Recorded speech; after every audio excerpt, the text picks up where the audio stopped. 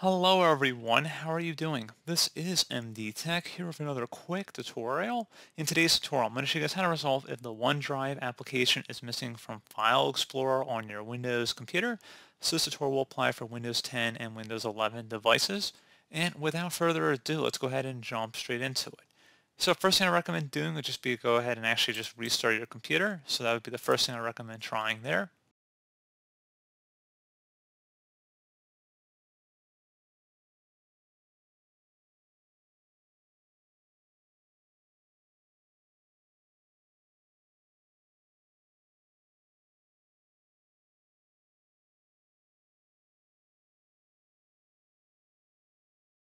And then if you attempt to open up OneDrive or access the files through File Explorer, you should be good to go.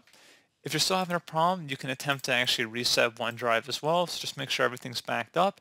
And then we're going to open up the search menu, paste in the file path. I'm going to have in the description of the video here, guys, and it'll allow you to actually run the command. So just go ahead and copy and paste it. Starts with a percent sign and then ends with a /reset. Go ahead and click on the best match here. And that should also reset the OneDrive application as well.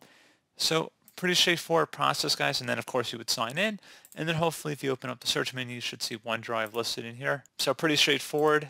Do hope I was able to help you out. And I do look forward to catching you all in the next tutorial. Goodbye.